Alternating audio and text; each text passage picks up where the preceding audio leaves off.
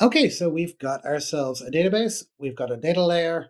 Now let's fire up Axum and create a REST API to consume it.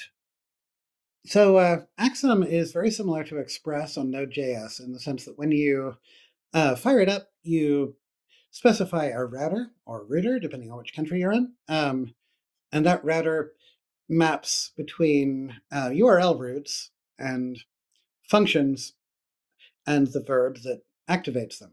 So in this case, we want the root of our router to fire get all, fire the verb when for a get request, the verb, we call get all books, which we'll write in a moment. Likewise, if for a get book, which will just be one book, you got a slash colon slash and then an ID number, and we represent that as colon ID. You'll have a look at how that works in a moment. Axum makes a lot of this very, very straightforward. It's very easy to read. You can see that slash add goes to a post method to update a book. Slash edit puts an update to the book. Slash delete with an ID number deletes a book. So it's a relatively straightforward mapping. I've created a file called rest.rs that exposes all of this. And so function called books service, and it's often handy to have a function for each service that you're going to be exposing that returns that, because then the master can map where you want it to go. Pretty straightforward. So over in main, we're going to we want to make sure that, first of all, the web server knows what it's serving.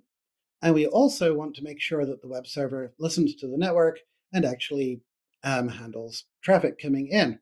And so we create a new function called router. And the reason I'm putting this in a function and not in the main function is that I also want to be able to access this from unit tests without running the whole main function every time. And so this also returns a router. This is where it gets a little more complicated.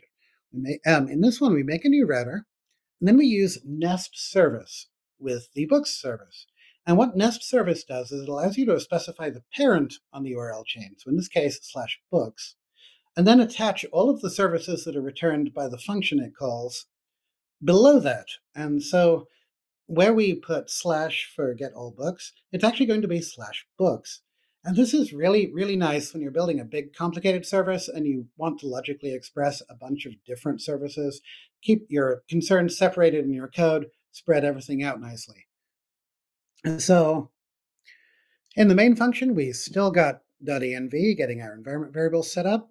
We still build the connection pool. We call the router to make the app.